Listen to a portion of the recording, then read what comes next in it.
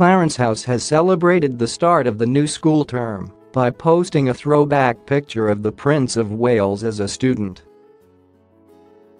The black and white image shows future King Charles cycling over a bridge while studying at Cambridge University in 1969.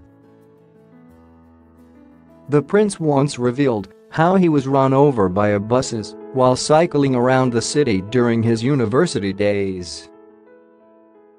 Charles, who studied at Trinity College between 1967 and 1970, recalled his near miss outside the university's Fitzwilliam Museum.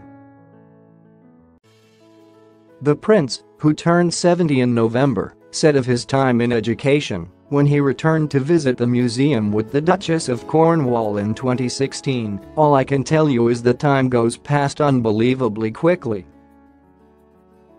But I enjoyed it enormously. If you look at the results now, as far as I'm concerned, quite how I survived being run over by a bus when I was on a bicycle just outside here, I don't know." He joked, but it was a very special experience. As most of you probably know,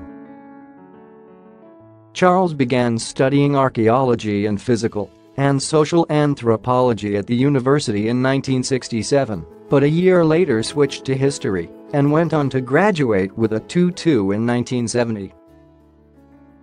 The 70-year-old royal was last seen on New Year's Day when he joined Nicola Sturgeon at a service marking 100 years since the Iolaire disaster, in which 201 sailors died on their way home from World War I. Charles spoke of the indescribable grief of the islanders after the tragedy, which Scotland's First Minister Ms Sturgeon called a cruel twist of fate after the men had survived the war. The service marked Charles's first engagement of 2019 following his Christmas break, which he spent with other members of the royal family at Sandringham.